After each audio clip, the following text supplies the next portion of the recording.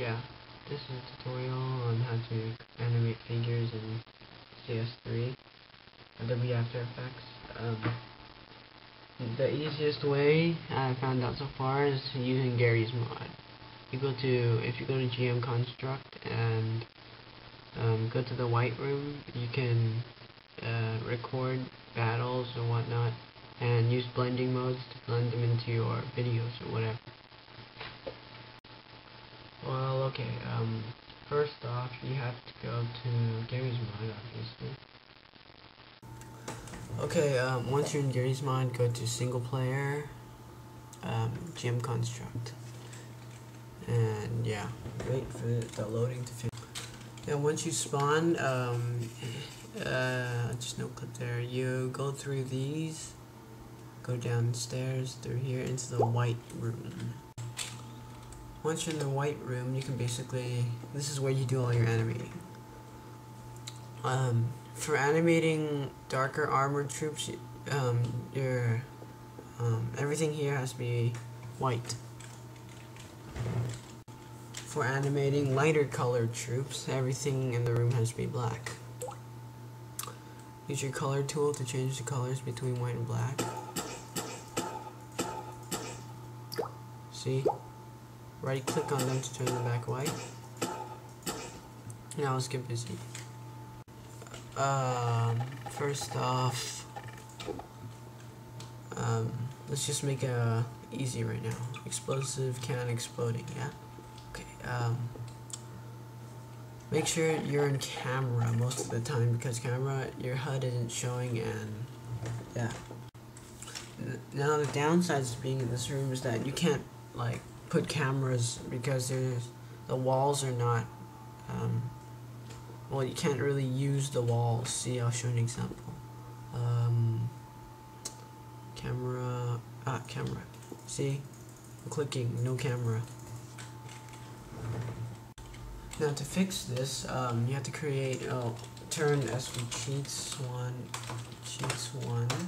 type in guide, type in no target. Okay, now to put any NPC, it doesn't matter, Father Gregory, whatever, blah blah blah. Now you can create the camera. Okay, you have to, yeah, you have to weld the camera, but you have to weld it up to outside. And once that's done, you can remove Father Gregory. Yeah, now you're ready to record.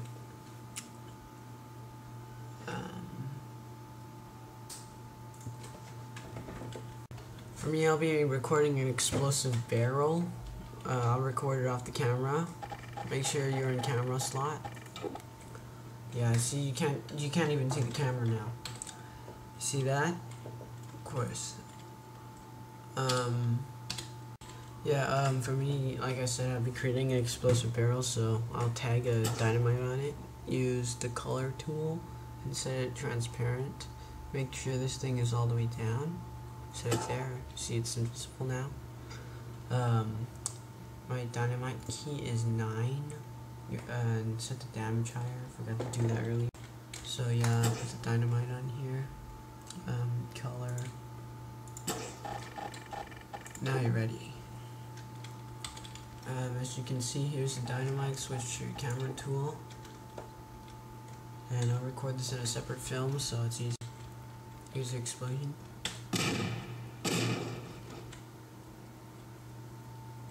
Yeah, there's the explosion.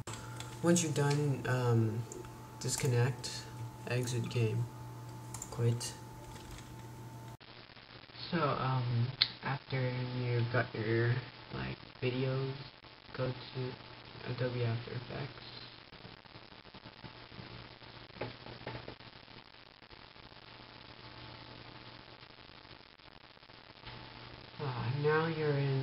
Now since you're in Adobe After Effects, go to Composition, New Composition. For me, I'll just use 480 and 320 because too big will chew up space on your computer. Name it Comp 1, whatever. Import your files. import the action part you wanted. For mine was an explosive barrel, remember? And then import your movie you want to put it onto. And just use I'll just use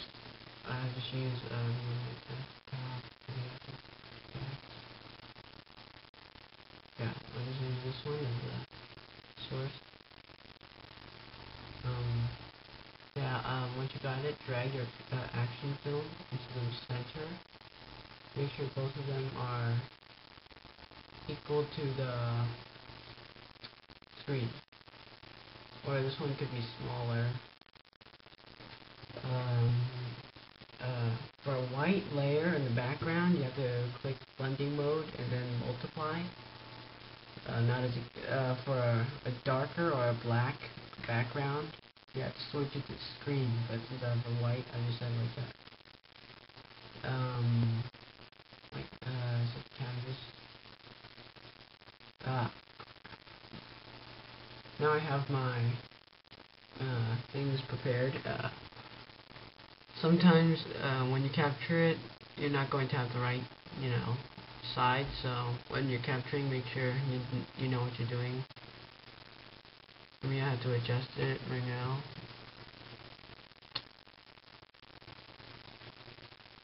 Whatever. Let's just make it roll again.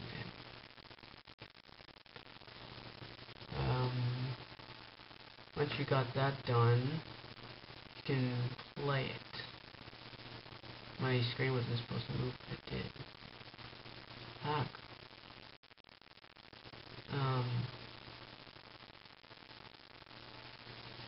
I'll just rotate it back again because it's not working. Yeah.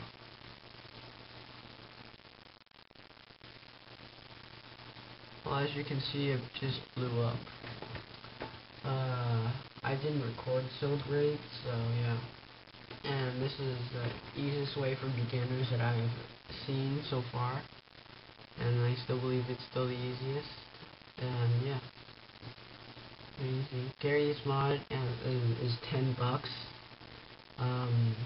But you have to combine it with a Half-Life 2 or something that uses a source as engine. I recommend Half-Life 2 and Gary's mod. Buy the pack, and Gary's mod is $5 less.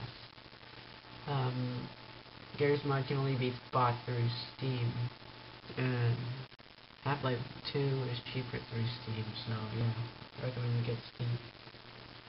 So yeah, bye.